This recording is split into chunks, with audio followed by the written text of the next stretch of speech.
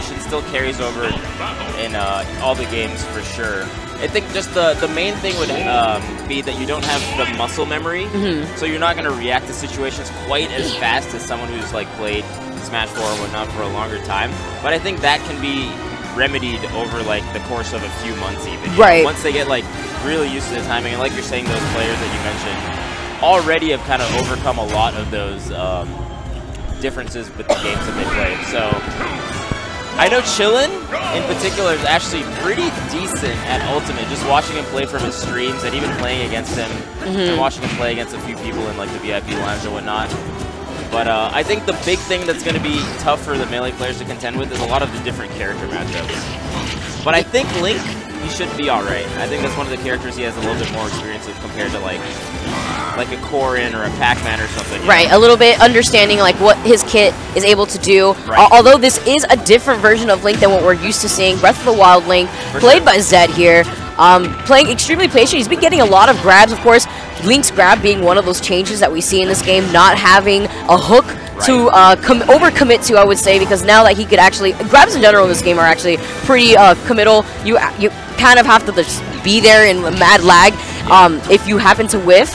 Right. But it's a lot better than having a hook to, you know, rely on, having to come back with the hook and wait in so much lag. He gets the down tilt. Try to see what he was going to do in the air, but that dash attack catches people off guard, especially by the ledge. It could clip you so easily if you try to recover, but Zed getting it on Chillindude as Chillindude was trying to land below the platform there. Right, yeah. I think overall Zed is playing a really solid game plan, and Chillindude is kind of getting caught by a few of the combos, like the down tilt we saw there earlier. We'll see if he can edge guard him. Oh, Link gets the tech, and he gets the up B. The side B onto the stage, they're keeping him a little bit safe, and he's okay for a little bit longer. He has to get this KO, which might be a little bit difficult as Wolf. Yeah. He's got to get like a nice back air or he gets the side B, but I am not sure if he's able to get it, because Zed is playing very patient with his first stock right now. Yeah, you can see how he's just not trying to be off stage at the same time, but jumping. Chillindude catches that jump with the back air.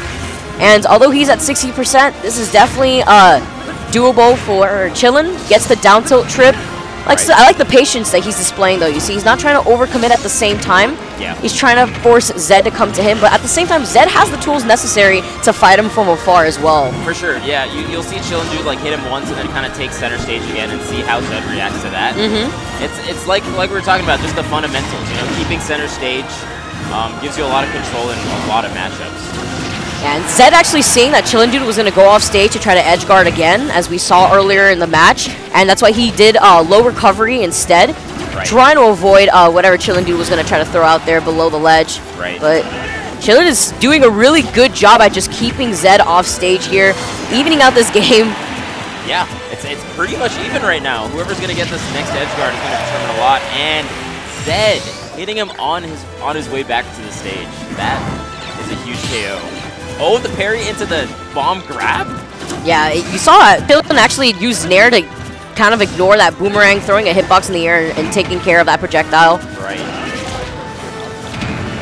Now he's off stage. Chillin usually going for the edge guard, trying to actually stay safe, and recognizing Zed actually didn't have a jump, it seemed. Probably didn't recognize that until it was a little too late, but also he was pretty low, so he couldn't really do much even with a bomb. Right. Oh, that's what I want to see more. I love these bomb plays from Link, especially now that Breath of the Wild Link has some crazy setups, just starting from arrow into hitting the bomb in the perfect positioning. Right. The bomb being on the top platform like that doesn't help him too much. Yeah, unless he gets a grab and he throws him into it. Right. And Chillin is kind of taking a little bit of a lead here, 50%. Oh, and he misses the tech off the bomb. Oh, no. And he was doing so good at making sure he didn't get spiked off stage. Yeah. That's a big miss. Those sheets are so handy for counter picking. They really are. And you know, they have like, here at Genesis 6, we have like penciled in like stage sets, so that way if you are trying to determine like what stage to ban, you could actually have pencils and like strike the stages on a paper. Oh, yeah. And it's like at every single station, like multiple of these little papers, and it's such a good idea for new players in general coming into Genesis and like trying to see what a national is for their first time, and definitely helps players get a better understanding how the rule set works here. Yeah, and as the stages progress, it's really good to know what each tournament's doing. So yeah. I mean, sometimes you'll forget what stages are picked and what stages are banned, so it's very useful, especially for newer players. And they're collecting all the data, so later we'll be able to see, like, statistically what stages were chosen over the course of the entire Oh, you know, I didn't even think that far, but that is such a, yes, that is actually fantastic. Yeah, it's going to be good for data collection. Yeah, so that way we don't have just only like 4 legal stages out here. Right, right. Zed having a pretty good start, though, at pressuring Chillin right below that platform, but Chillin finding his way back to center stage, trying to find his footing. Great shield there, being patient, waiting for that dash attack as he got hit by that the first game. Right. Actually costing him the first stock. Right, it's very strong, but it does have a lot of lag, so you can shield grab it pretty easily. And that lingering nair. Oh, he gets the tech right there. Great awareness from Zed and trying to help him out and mixing up his recovery, but that side B, man. That side B is actually crazy. And you know, if you do that off stage and you overcommit, you actually don't come back from that. It's really strong. Yeah, it is extremely strong, especially if you catch your opponent off guard. Yeah. And Chillin actually does that a lot on stage to try to get the KOs. Great DI coming from Chillin. Recovering up high, above the ledge. Okay. Time stall gets the ledge grab there.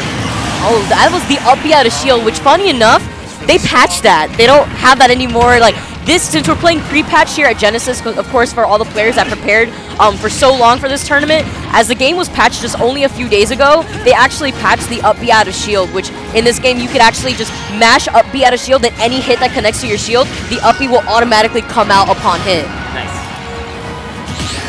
Yeah, that's a super useful technique for getting people off of you, especially if you don't have the fastest grab or if you're faced behind. Exactly. Sometimes it's actually better than just going for a grab out of shield. And Zed, recognizing how strong a Link's up B is, especially if you have an up B that happens to be invincible, it's a great option. Yeah, it's a good KO potential.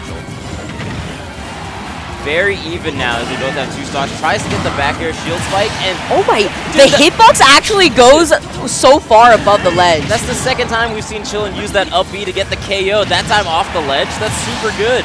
It actually has so much knockback. Wolf is a menace sometimes. Ooh, using the laser to actually move the bomb away from him a little bit. Oh. Something that could be taken into consideration actually, as Zed will be using his bombs more in the matchup. Right. Yeah, Wolf's lasers could actually be a little peeving at times, especially if you just happen to be holding forward or he catches your jump with it. Yeah. Since, of course, when you're jumping, you're giving away your ability to be in a more defensive option. Yeah, for sure. I like that he's using the gun a little bit more. There's a little bit more space on this particular stage. So, Link in particular is trying to stay back just a little bit, and Chillin's kind of adapting and going for more lasers.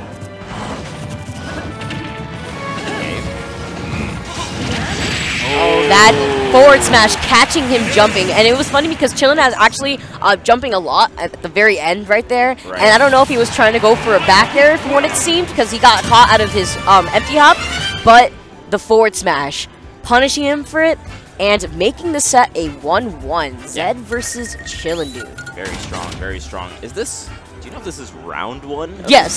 Yes, this is first. I don't know if this is round 1 exactly, but I definitely know that this is, you know, one of the still first waves. Right. Like, we're not in round 2 of pools. Right. But I'm not too sure. I was told in the back that we would be commentating first the round 1s, but which would make sense because it's early at 10. Like, usually the pools started at 10 a.m. So this may be actually round 1. Right, might be the first round. Okay, cool.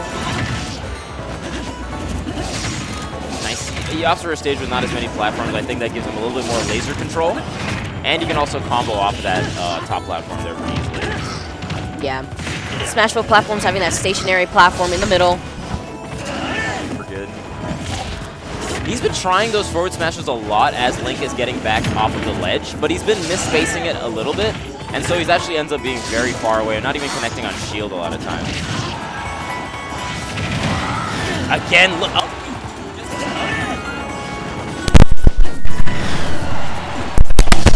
Just the... Oh,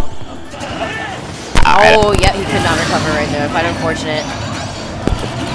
He did not have a jump either. Oh, and that was the blade that came out from Breath of the Wild. You know, when you haven't taken damage and Link actually throws out any A move, the blade will come out. But that only works when he's at 0%. Right, the 0%. Yeah. Get a little projectile just for a little while. Okay. Nice shine to get the bomb off of him. I want to see that more. That's actually the first time I saw Chillin do that in that situation when he sees the bomb. Right. Or he tries to catch his landing, and that's the forward smash that you were mentioning. Yeah, he's definitely going a lot for those kind of reads.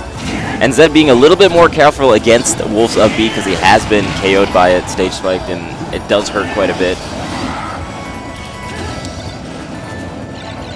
Oh, he tried to Z-drop. Yeah, he tried to Z-drop it into something fancy, and Chillin actually grabbing the bomb as he tried to throw out a jab. And oh my goodness, going so low for that KO. Understanding that Chillin was in a pretty bad position underneath the stage there. Right, yeah.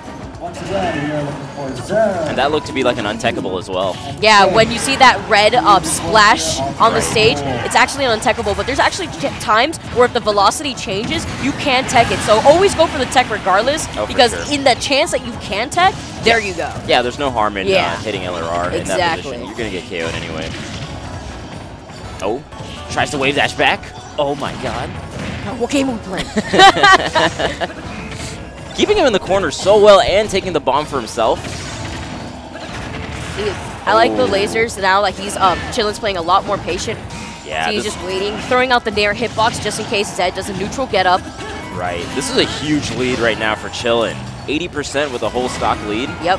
Tries to up B him again on stage. And Chillin's got that momentum rolling right now, just keeping Zed off the stage. This man cannot recover. He does manage to tech, though. Right, right.